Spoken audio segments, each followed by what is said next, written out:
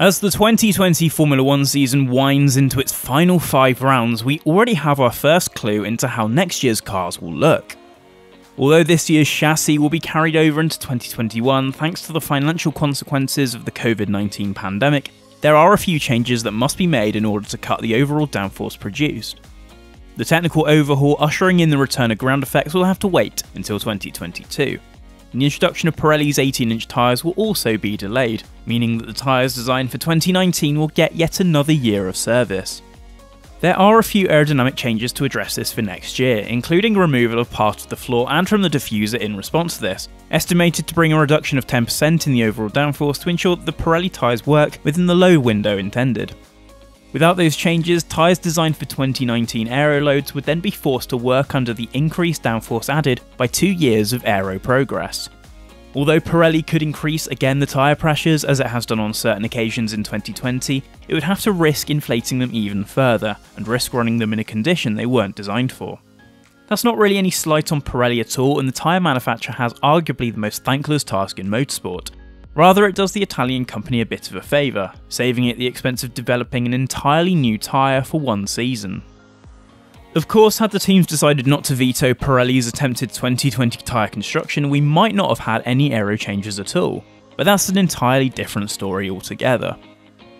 Ferrari tried a new floor and diffuser in practice for the Portuguese Grand Prix, in order to explore those changes and provide F1's onlookers with the first proper look at what's possible within the bounds of the new rules. The first involves a triangular cutout from the floor when looked at in the plan view of the car. This means that a multitude of the slots and cuts in the floor will either be eliminated due to the section of floor cut out, or due to new rules on continuity of bodywork. Ferrari has shown a representation of what the floors may look like next year, as it tapers inwards and doesn't cover as much of the rear tyre as it previously did. Removing those slots limits some of the protection that the diffuser has from the turbulence produced by those rear tyres, and so Ferrari has attempted to mitigate some of that by creating a curled up trailing corner of the floor. This may be a bid to create some kind of tip vortex, which could theoretically roll inboard and protect the diffuser. It doesn't have quite the same ability to create a seal around the floor, indeed that's kind of the idea of these changes, but it should go a long way to helping recoup some of the downforce. The diffuser will also lose 50mm from the length of the inside fences, meaning that they're less protected from turbulence and aren't as well sealed as they currently are. Ferrari has trialled that too, taking away some of the slotted fences within, which are broken up to coax the airflow into forming a larger expansion zone.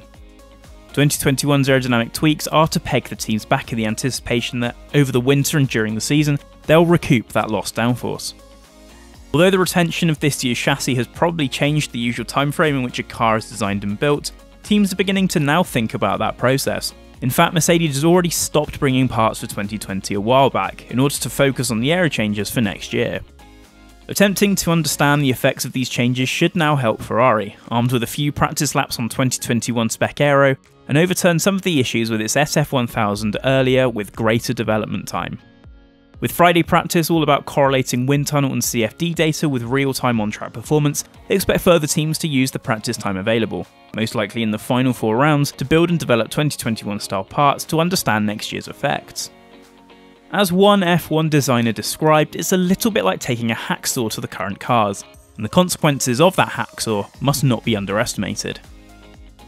Ferrari wasn't the only team with enough foresight to look into 2021's mandatory developments. Mercedes also spent the entirety of Friday running in a partial 2021 spec to coincide with FP2's tyre test. Rather than focusing on the aerodynamic implications, Mercedes has its own battle to fight for next year, in the prescribed removal of its dual-axis steering system. DAS will be outlawed next year, meaning that Mercedes loses one of its tools to bring its front tyres up to temperature by changing the toe angle a couple of degrees for a more complete warm-up. The W11 was conceived to host both DAS and a conventional steering setup, and although it meant that Mercedes mechanics had to spend time building up and dismantling one system for the other, it meant that Lewis Hamilton and Valtteri Bottas could reacquaint themselves with a DAS-less existence in time for next year. Losing the system won't be the end of the world for Mercedes, but it does mean that the vehicle dynamicists and suspension designers based in Brackley will have to spend time finding a way to replace that passively with the load paths that they put through the tyres. Mercedes cantered to victory in Portugal, Hamilton beating Bottas by over 25 seconds, but there have been momentary periods over the last few races where it appears that Red Bull has lost a small portion of its deficit.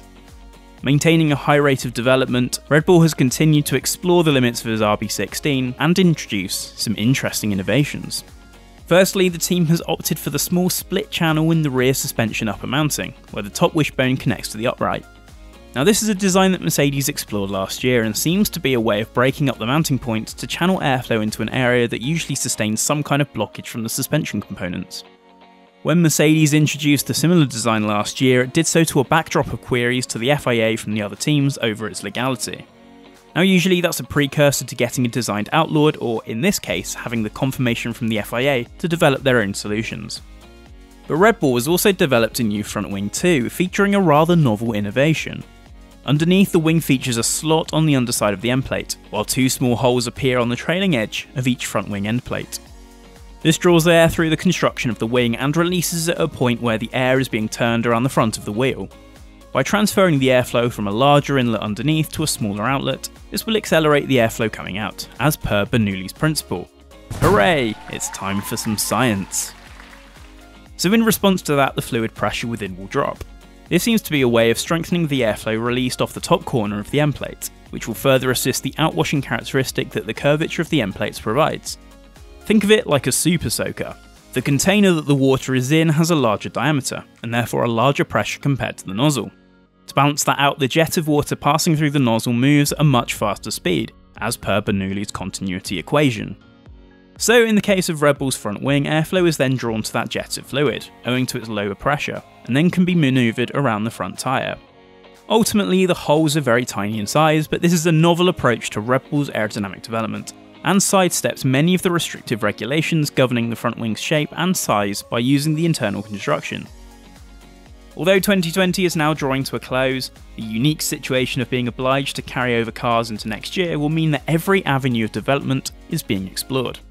A lot of the development work will, as Ferrari and Mercedes have proved, go into nullifying the effects of 2021's hacksaw era regulations. But as Red Bull is proving, there should be plenty of life in these old dogs yet.